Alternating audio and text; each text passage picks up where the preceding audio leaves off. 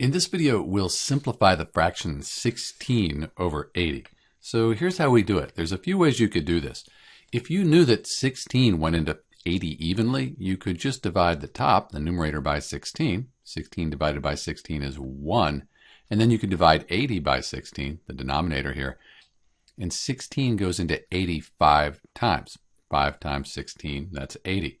So we've simplified the fraction 16/80ths down to 1/5. But you have to know that 16 goes evenly into 80. Another way we could do this is list the factors. So for 16, we have 1 times 16, 2 times 8, and then 4 times 4. For 80, we have, and I can see here in the numerator, 16, and then in the denominator, 16. That's the greatest common factor. So if I know that, let's move this over to the other side. I can divide the top by 16. 16 divided by 16 is 1. 80 divided by 15 is 5. So that's where we get the 1/5 from that we got before. A final way is you could divide 16 by 2 and 80 by 2 and see what you get. That might be easier to work with. Either way, when we simplify the fraction 16 over 80, we get 1/5.